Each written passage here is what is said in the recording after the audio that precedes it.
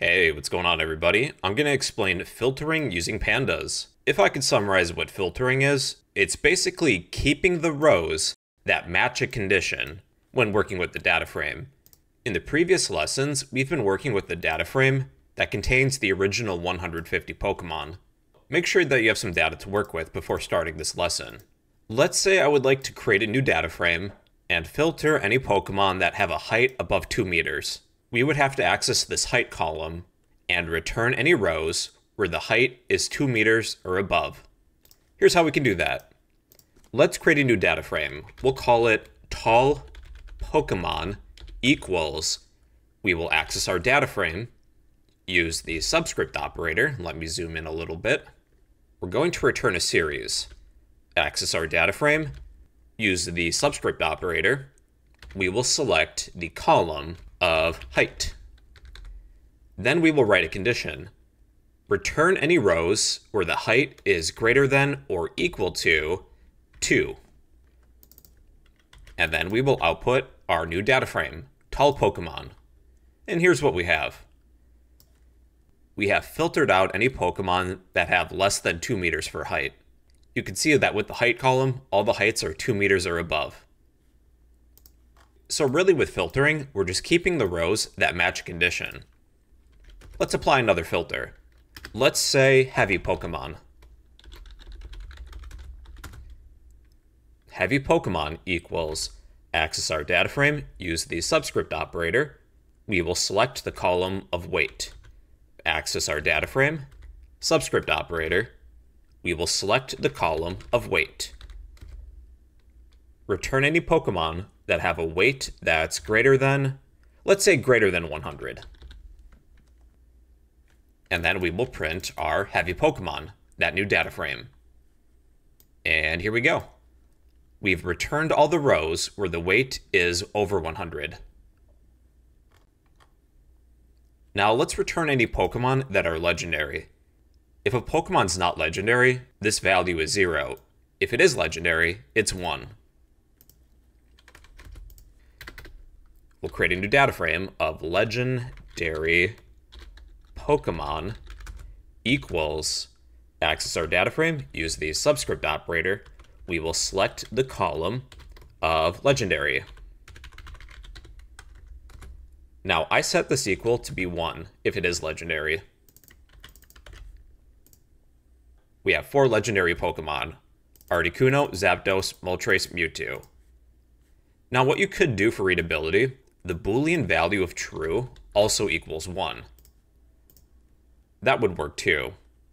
If your CSV data contains Booleans, mine doesn't, you don't necessarily need double equals true. That's redundant.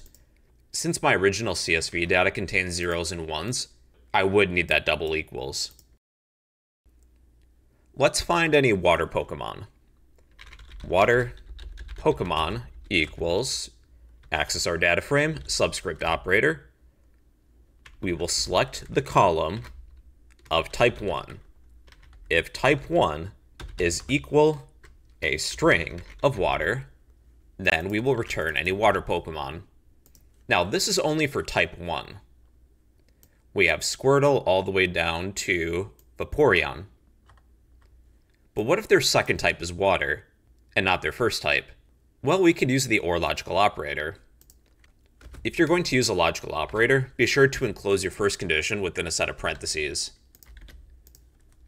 With the OR logical operator, this is a C-style operator. With Python, it would be OR. But we're going to be using the C-style operator, which is a vertical bar for OR.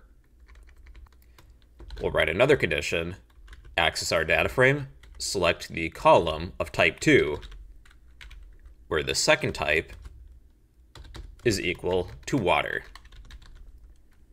If the first type is water, or the second type is water, return that row.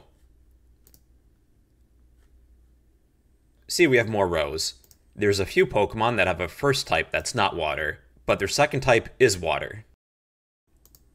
Now we'll use the AND logical operator. Let's find any Pokemon that are fire and flying.